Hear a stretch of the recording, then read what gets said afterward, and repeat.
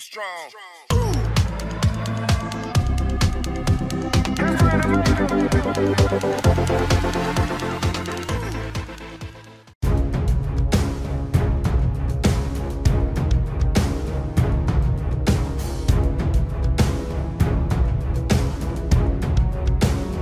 The Philippine Air Force, PAF, is eyeing the South Korean-made KF-21 Boramae multi-role fighter, which is now undergoing development and flight testing, as one of the possible contenders for its multi-role fighter, MRF, project.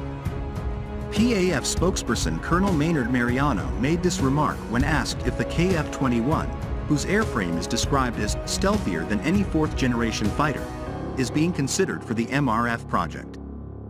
It is a possibility given that the MRF project has not been funded yet. The KF-21 Boramae can be a contender for the MRF project. The PAF is closely monitoring the developments of the KF-21, whose prototype had its first flight last July 19th. The prototyping stage for any system can be done faster due to the available technology, and we might see it fielded soon.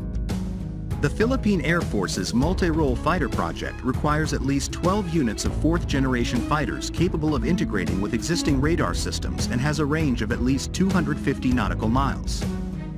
If funded, this project is worth around 61 billion Philippine pesos, $1 billion. The KF-21 Boramae to become a viable combat aircraft like the Korea Aerospace Industries, KAI, FA-50PHs, which the PAF has around 12 in service.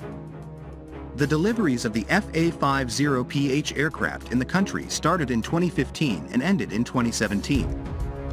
The contract was worth around 18 billion Philippine pesos, $322 million. The KF-21 Boramae, formerly known as KFX, is a South Korean fighter aircraft development program, with Indonesian involvement, with the goal of producing an advanced multi-role fighter for the South Korean and Indonesian Air Forces. The airframe is stealthier than any fourth-generation fighter, but does not carry weapons in internal bays like fifth-generation fighters, though internal bays may be introduced later in development. In April 2021, the first prototype was completed and unveiled during a rollout ceremony at the headquarters of KAI at Sachin Airport. It was officially given the name Boramae, Fighting Hawk.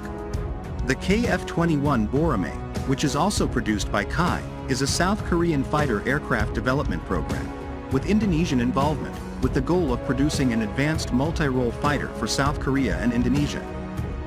The program is led by the South Korean government, which has 60% of the program's shares.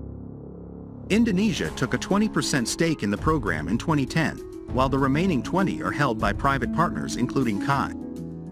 South Korea is expected to field the KF-21 by 2026. Its primary intended users are the Republic of Korea Air Force and the Indonesian Air Force. The KF-21 is South Korea's second domestic fighter jet development program, following the FA-50.